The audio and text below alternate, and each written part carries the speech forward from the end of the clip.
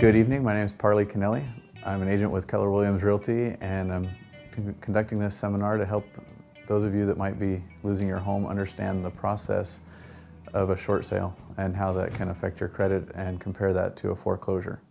All right, the title of our seminar is A Homeowner's Guide to Short Sales. Okay. We're going to start off going over the different perspectives by the players that are involved: the bank, the homeowner, and the real estate agent, the foreclosure process, short sales, foreclosures, bank-owned properties or REOs, and then of course the bottom line, what it means to you on your taxes and also the debt problems that you may be having. All right? First of all, what leads to a short sale? Dropping home prices can lead to defaults and foreclosures, and if it goes to foreclosure, that creates needs by the homeowners, the investors, and of course the financial institutions. The phases of the foreclosure process are the pre-foreclosure, which is when a short sale could take place, the public auction, which is known as the date of foreclosure, and then post-foreclosure, which is commonly known as real estate owned or bank-owned property. Okay. The timeline: day 1, the homeowner misses their first payment. Day 16 is when late charges begin accruing and when the bank starts contacting you to get you to make good on your loan. Day 90, the lender sends a notice of default. That's the publicly recorded document at the courthouse that now puts everyone on notice that you're behind on your mortgage payments. It's at this time that other real estate agents, loan modification companies, and attorneys and your lender are going to be contacting you on a regular basis, because they all have a couple of things in mind. Of course, there's the possibility that they can help you stay in your home, and there's also, of course, the possibility that whoever's helping you is going to make some money either from you or from the institution that has the loan at the time. Okay. 90 days after the notice of default, there'll be the notice of intent to foreclose, also known as the notice of trustee sale, which lets you know 21 days from then, the bank is going to sell your home at foreclosure auction. As soon as that happens, which will be approximately day 100 or day 201, it's going to be then considered an REO property. The bank buys the house from themselves, essentially, is what happens. Okay? At that point, everybody calls those REOs, bank-owned properties. So you're really out of the picture at that time. The bank will evict you if you don't move out on your own. Okay. Why do properties go into foreclosure? You have subprime loans, you're unable to finance. If you purchase the home with a zero down, you have loss of income, unexpected events, or what we're seeing right now, the market has shifted. The overall market price of homes has come down due to a large combination of the other items on the list. Okay. The options to foreclosure. The bank is going to offer you forbearance.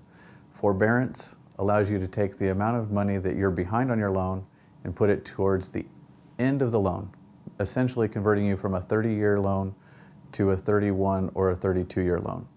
All they do is, if you've missed 12 payments, they add 12 payments onto the back end. A mortgage modification. There are a couple of things that they consider a loan modification. The first one being, of course, to extend again the life of the loan. So you go from a 30-year loan to a 40 or a 50-year loan.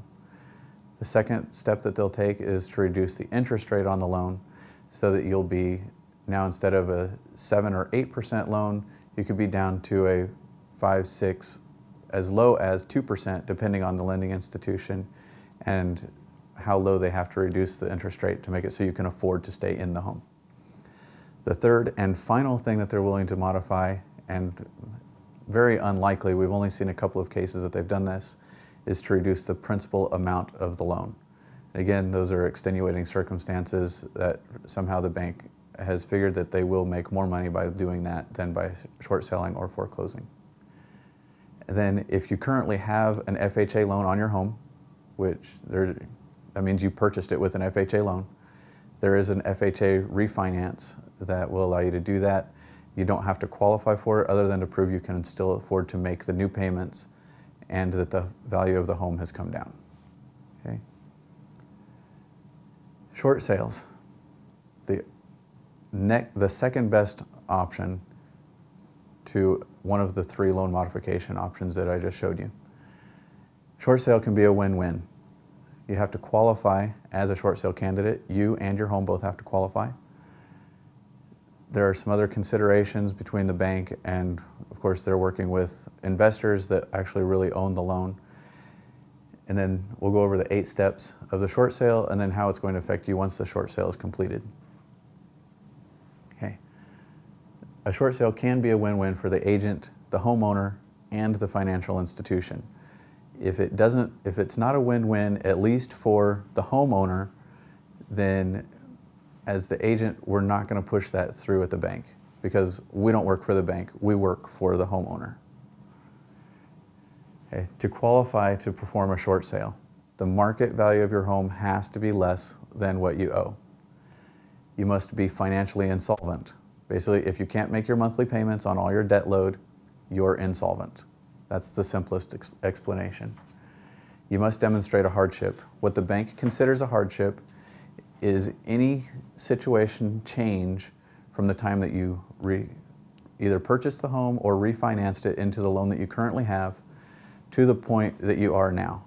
If you lost your job, if you were a 2-income family and now you're a single-income family, if you have increased medical expenses, if you have to relocate, such as your employment is causing you to move out of the area, any of those items are considered a hardship. And of course, from our perspective as agents, the homeowner must be cooperative. Otherwise, the process will just be drawn out longer and potentially not